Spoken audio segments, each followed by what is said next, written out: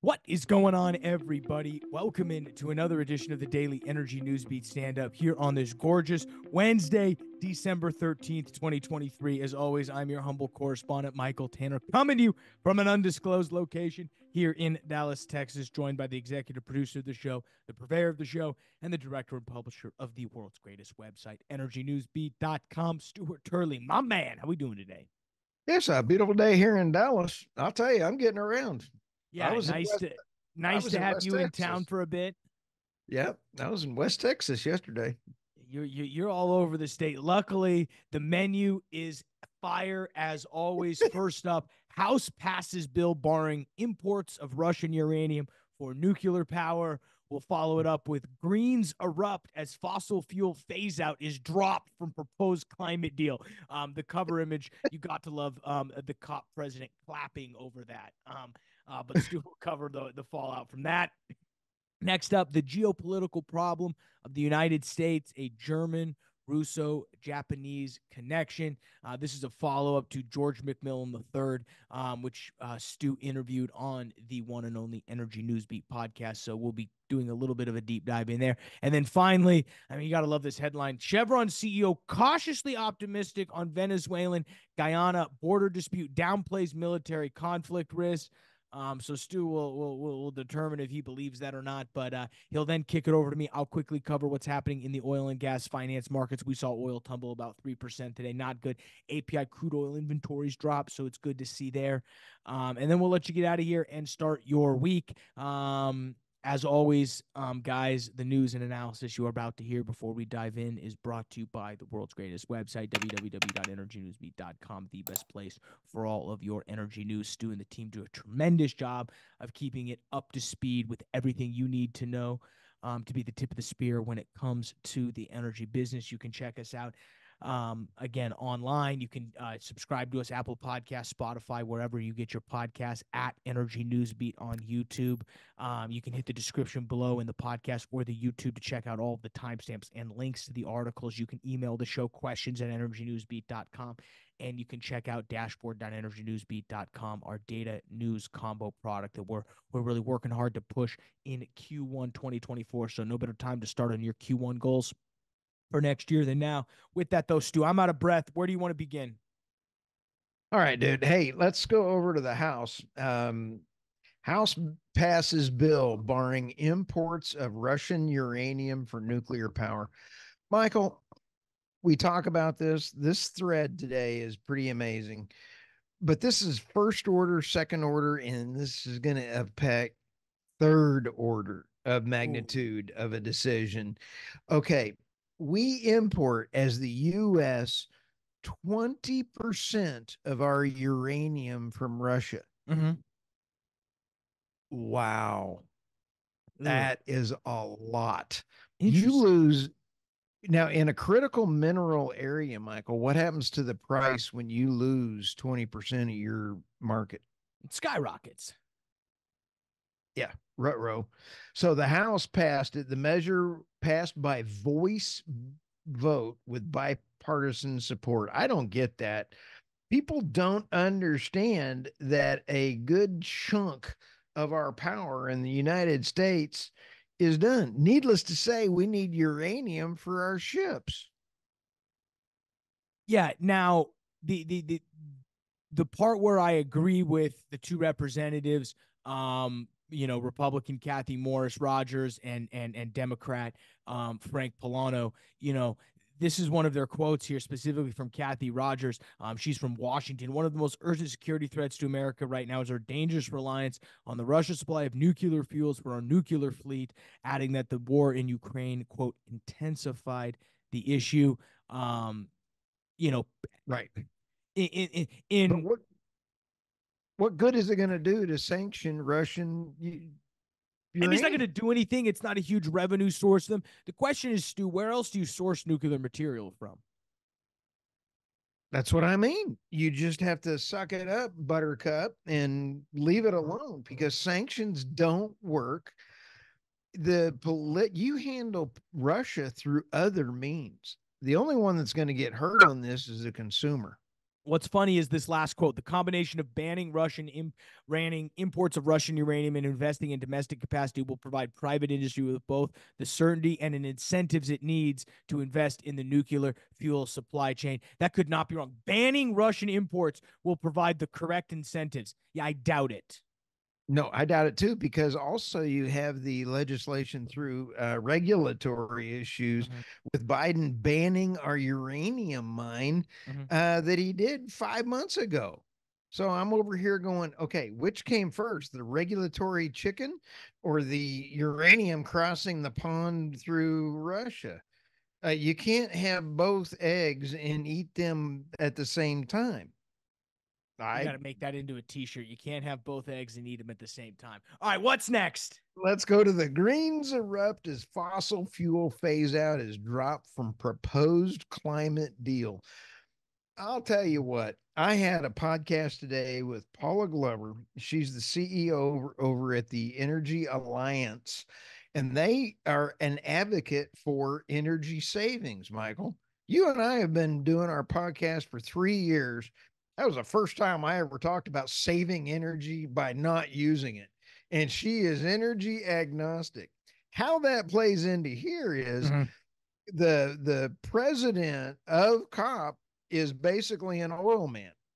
And it has been a hoot watching all of the other folks not happy with the fact that we've got oil folks hanging out there. We got nuclear folks, the 22 countries that signed on to nuclear. It's leaving Al Gore in the dust. Now, this one says the draft doesn't really meet the expectations of this COP in terms of the urgently needed transition to clean sources of energy and the phase out of fossil fuels. The U.S. climate envoy, John, I had a funny name, but I'm going to leave that alone. Kerry said during a fractious closed door meeting late Monday night, Tuesday, which Politico listened into via an unsanctioned feed. Somebody had their phone in the pocket. How cool is that? Sitting next to Lurch and somebody's got your pocket open.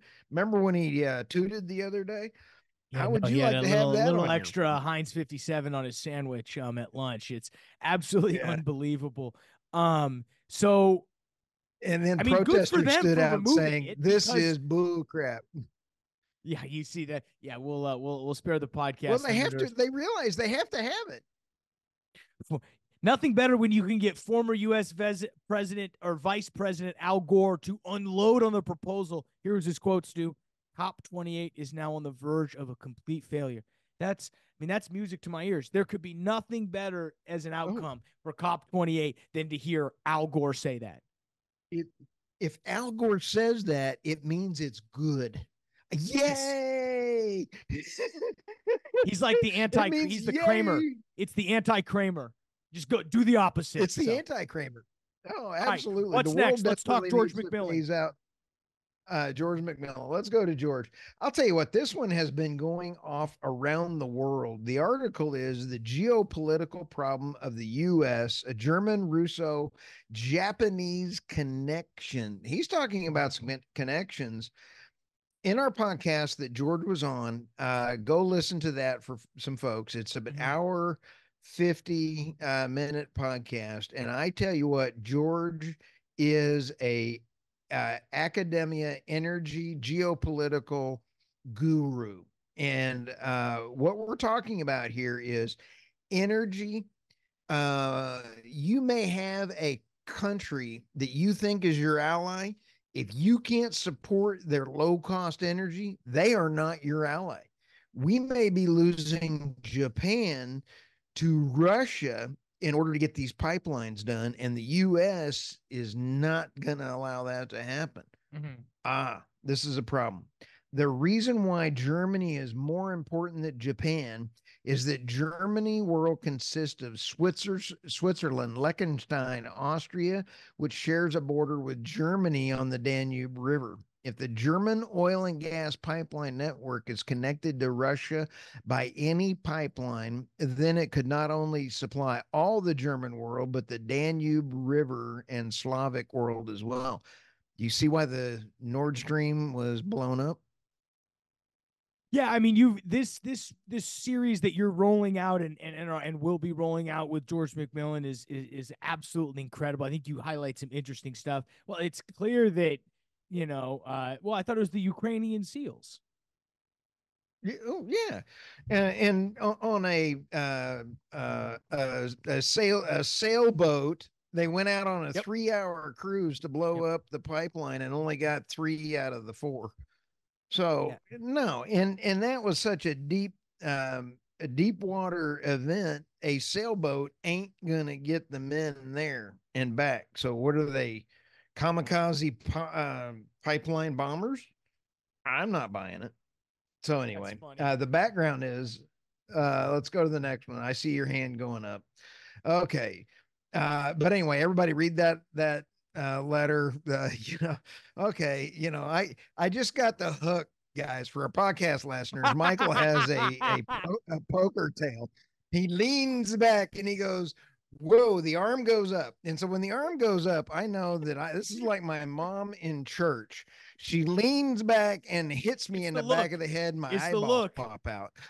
It's the look. So I got the look, folks. We're going over to Chevron CEO, cautiously optimistic on Venezuelan-Guyanese border dispute, Oh, thank goodness. downplays military conflicts. Thank goodness. Now, here's the thing. I was on the energy transition on Monday talking to Armando, David Blackman, and Tammy. That's a heck of a panel. And you get some Scooby like me on there. It's pretty much an honor. But here's the problem. Chevron is the only oil major to have operations in Venezuela. The company recently agreed to buy Hess Corp for 53 billion, which would give it a 30% stake in the Guyana offshore oil development. Michael, as an investor, when you're playing with your phone, would you sit back and take a look at on calculate out, is that deal actually going to go a good thing now that this is going on, or is it wasted money? Well, That's a $53 billion rut row. yeah, here's the thing. I think clearly Chevron did some due diligence on this. And if they didn't, shame on them and they deserve to lose that investment because you should have, it's not hard to hire a couple consultants to map out the geopolitical risk of, purchasing this asset. What do they have boots on the ground? Do they have stuff? I would be shocked if they didn't necessarily take this into account. I think this is not, having talked with a few people, closer to this situation. I actually have a friend of mine who's very close, who's Oh, from cool. Venezuela, and he said this is nothing more. And then I'm quoting him. I'll leave him anonymous, but the word I got from him is this is nothing more than show from Venezuela. They'll never actually invade. This is more so that Maduro can come back to his people during an election and say, well, the reason why we don't have any electricity is because the Americans cut us out of Guyana, which, sure, maybe there's some territorial dispute there, but that's not going to change how How this does oil, in my opinion, outside of a military conflict, nothing's going to change hands. And again, as Mike Wirth, CEO of Chevron, said, that's unlikely. So I'm with him, but hopefully they did their due diligence on this. I think there's a little more to this story than your friend is thinking through. Okay. And you have Venezuela, who used to have a gigantic oil field equipment and everything else. They have destroyed it. Yep. And so instead of taking $1 million, the way that he has kept control, the dictator there, he pays his generals extremely well. $1 million here, $1 million there. The generals then turn around and pay the colonels. Colonels go around there, and then the sergeants go out in the street, beat the snot out of the Venezuelans to keep everybody in line. Okay. That is how it's been done. The money has been coming from the Venezuelan oil, and they have not been putting capex back in. They don't have the talent. They don't have Oh, the yeah. offshore hands. They've got rid of everybody. And so this is a problem. They're just skimming any money that they Yep. can do. And that in Guyana, Shell has gotten into Guyana and they've got it. You've got the old Diamondback out there. You've got Hess. Exxon's You've there. got Anadarko. Exxon's there. I mean, everybody is sitting over in Guyana drilling. This is a big deal. Well, I think it's one of the last few unexplored or hot new offshore targets. yeah, absolutely. And I think it's going to be a bigger problem. And it's because Putin has been to his team. He's been talking to Maduro, and there is a bigger statement in here. There is something big going on there, and it's between Putin and China. Interesting. As always, you keep Uh, it fresh. You got anything else for us? no, I just want to do my Biden imitation. I want to lean into the mic and go, no. On that scary note, guys, we'll kick it over and cover finance. We saw the S&P 500 up about a half a percentage point, Nasdaq up about 0.8 of a percentage point. Yield 10-year yields only up about a tenth of a percentage point, 4.2 on that yield. Dollar index drops about a quarter of a percentage point. Crude oil drops about 3.2 percentage points. Currently sitting as we record this about 5:30 here on the 12th, 68.71. Absolutely kind of a cratering, really off, a combination of demand feels like it's softening on the demand side, and people are beginning to forecast oversupply.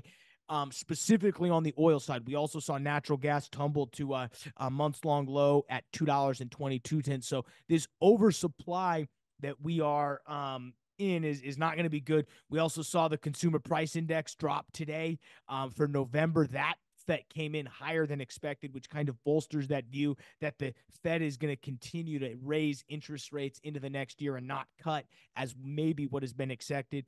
The EIA finally came out today, Stu, and lowered their 2024 Brent price forecast. To give you an idea, they lowered it by a whole $10. They said it's now going to average $83 in 2024 versus last month where they said it was going to average $93. So the EIA taking a playbook out of us a little bit and slashing their price. Currently, as we talk, Brent was down. Brent's currently trading 74.19. Only other interesting thing that happened is we saw the API drop their crude oil inventory estimates. They actually foresee a 2.2 million barrel draw from the Strategic Petroleum Reserves. That number will be confirmed as you listen to this today here on the 13th. But again, we keep talking about this number. I don't know how much it's impacting, Stu. Where the fundamentals right now are more specifically on what future supply and demand is going to look like versus what the current supply demand balances are right now. It's not good when you see soft demand and an oversupply. That leads to catering prices. Yeah, but the old pricing norms are not there. And then there was another article that just came out a few minutes ago that said we don't know when peak demand is going to hit. Well, we don't. But we still have to. We do. The oil markets deal with the realities that are happening on the ground. So no, I agree with you. Oil's not going anywhere, but we have entered this interesting soft spot. I think the real question, and this is something that we're going to record a deal spotlight on Crown Quest and Oxy. We're going to do that later this week, try to get it out next week for you guys. It's going to be more of kind of an overview. I don't think we'll deep dive it a little bit, but one of the questions I think we need to grapple with, Stu, is okay, you have all of these drillable locations. Oil's $69. That strip price doesn't look that good. That's, call, if you were in yoga, it would be called downward facing dog. So the real question is, what exactly, do the budget plans change for any of these companies? I know budgets are really set, but is it really? Right. Is it? I don't know. Yeah, strip price may be rolling down to the 50s. I mean, it's strip prices in the 56s when you're talking about yep. Later on getting into 34. Well, it's down to 62, I guess. So point of the matter is it's gonna be interesting to see how some of these budgets hold up rolling into 2024. What am I missing, Stu? What else should people be scared of? Oh, buckle up. You never know when the tornado, man-made disaster, or the grid may blow up, according to the FERC. Buckle up and be ready to take care of your family. Buckle up, buckaroos. So, all right, guys. Well, with that, we're going to let you get out of here. Get back to work. Thanks for checking us out here on this gorgeous Wednesday. For Stuart Turley, Michael Tanner, and the rest of the Energy Newsbeat team. We'll see you tomorrow, folks.